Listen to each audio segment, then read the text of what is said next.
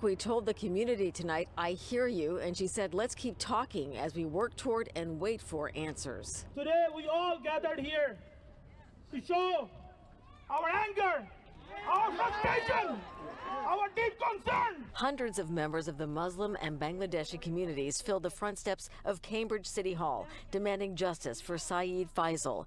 The 20-year-old UMass student was shot and killed by Cambridge police last Wednesday after a confrontation in which police allege Faisal lunged at them with a large knife.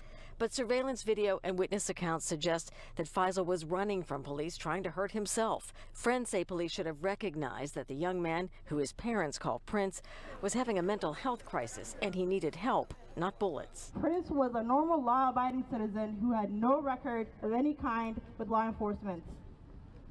He was never violent towards anyone.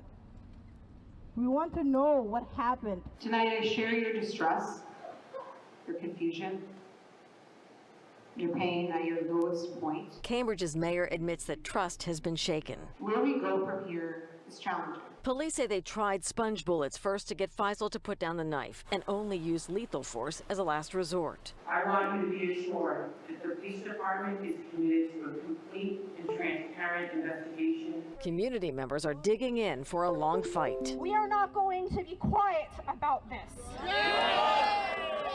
The DA's office confirms that a judge will oversee an independent inquest into Faisal's death. City leaders are hosting a community meeting this Thursday night at the Martin Luther King Jr. School. That's at 6 p.m. in Cambridge. I'm Mary Salatna, WCVB News Center 5.